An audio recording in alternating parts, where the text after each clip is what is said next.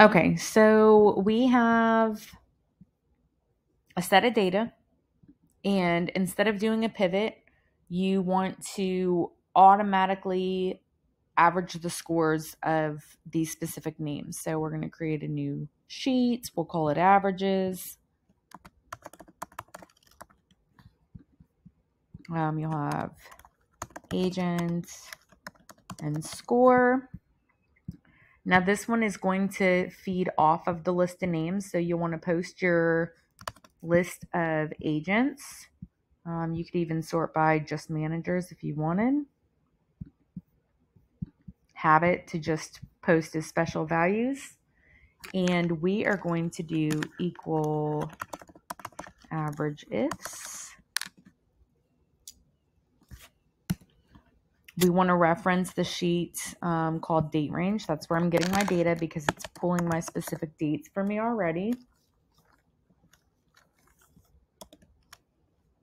Now, the next thing you want to reference is what you actually want averaged. So in this scenario, we want to see what their actual score is during that date range. So we're going to average cells DI or column DI to DI.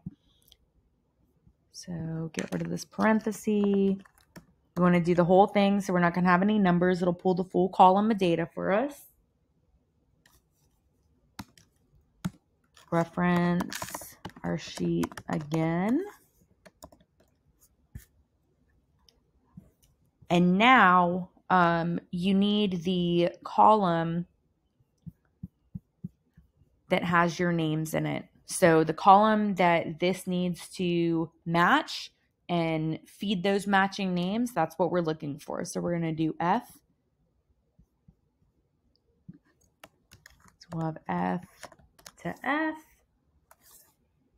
And lastly, what cell is that matching? So we need it to match A2 and so on. So we'll start with A2 here. Close. Feed it all the way down the sheet. Change it to a %. And boom, without a pivot, we now have our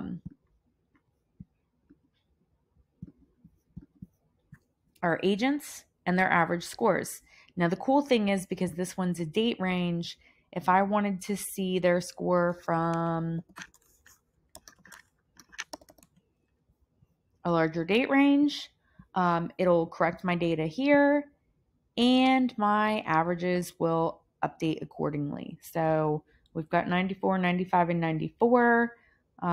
Let's go back and change this again just to May 31st, 22.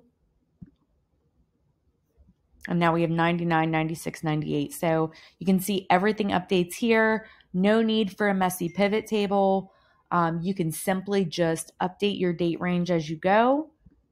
And you can have a sheet that automatically spits out exactly your averages during that date range. So hope you found this helpful.